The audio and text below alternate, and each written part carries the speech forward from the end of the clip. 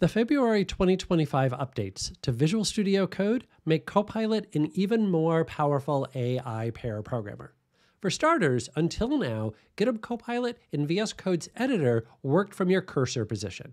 Next edit suggestions means Copilot can now offer suggestions on the next edit you might need based on the changes you've been making.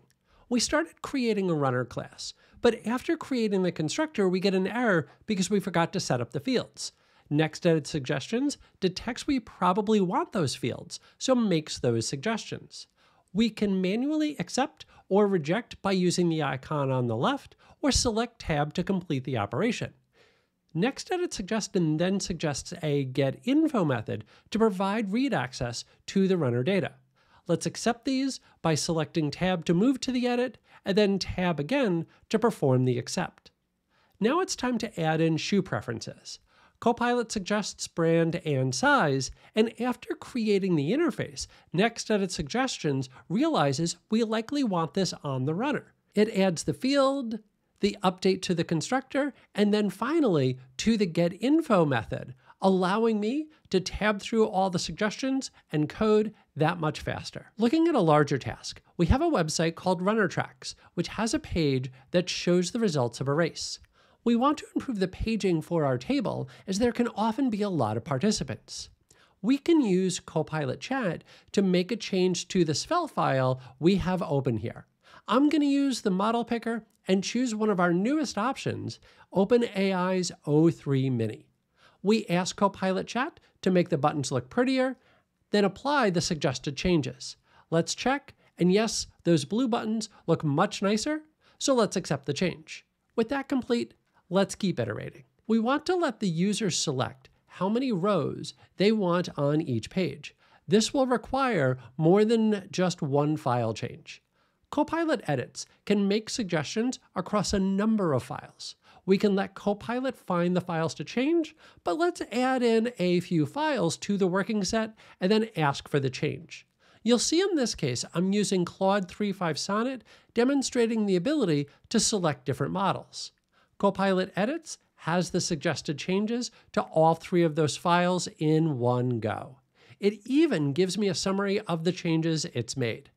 Let's save, take a look at the site, and there we go, a working dropdown to select how many rows the table should display. However, our team has even more suggestions for the UI. And what more common way to explain what they want than a screenshot with some hand-drawn markup? Until now, Copilot Chat could only work with text, but now Copilot has vision capabilities. We can attach the image by pasting and ask Copilot to implement the changes shown in the image. We'll apply those changes, save the file, have a look at our website, and sure enough, the column alignment has been fixed, and just from a screenshot. Let's turn our attention to an even more complex task. Our Runner Tracks website has a page listing races, and we want the ability to search for a race by name. This is going to require changes to a number of files in our project: services, server-side code, UI, and tests.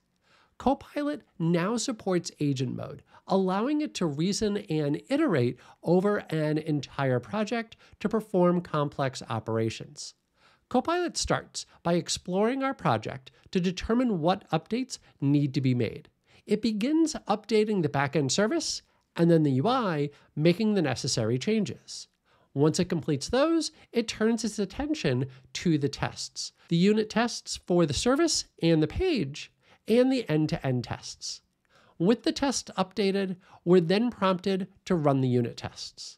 Our unit tests fail because the existing ones didn't align with the new functionality. Copilot detects this issue and makes the changes, prompting us to then rerun the tests. When those succeed, we're prompted then to run the end-to-end tests. We can see I forgot to stop another testing process that was using the port. Fortunately, Copilot is there to help me out, generating the command to stop the process and run the tests.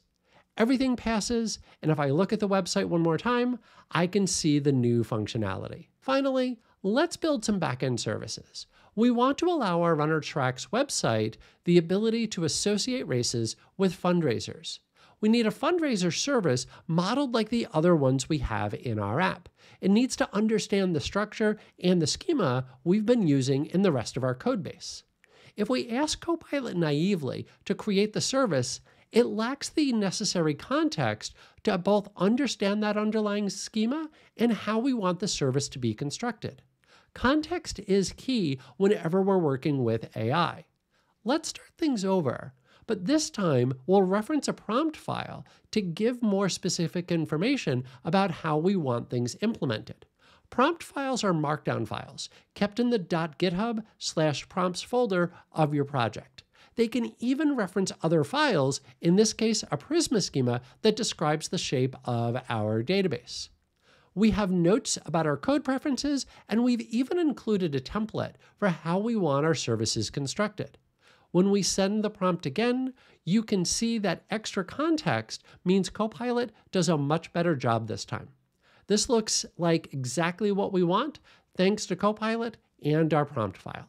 With the new updates to Visual Studio Code and GitHub Copilot, you have an additional set of capabilities to allow you to be even more productive.